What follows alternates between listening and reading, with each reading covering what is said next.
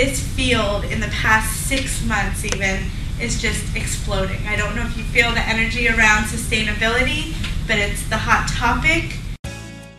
Dusseldorp Skills Forum invited inspirational Jodi Pincus from California out to Australia to speak to groups in Sydney, Melbourne and Adelaide about the Californian Youth Energy Services Program.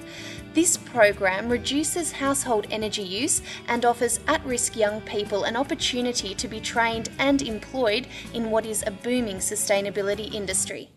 I love this picture because A, they have beautiful smiles on their faces, and B, it's two young women working in a trade that's traditionally male. And so we're breaking a lot of the barriers and assumptions and empowering them to do things that they may have not thought they could do.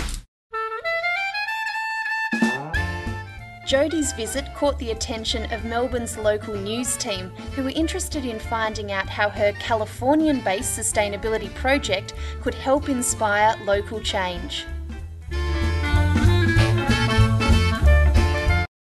After her short presentations, the groups always had a bucket load of questions for Jodi.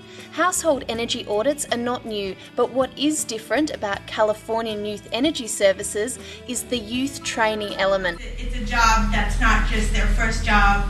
Do you guys have Starbucks here? Yes. Okay. It's not just their first job working at Starbucks or McDonald's. It's their first job doing something really meaningful where they're helping their community. They're helping their community save money on their energy bills. And the scale is much bigger, so they can feel immense pride in what they do. Here's a final message from Jodi.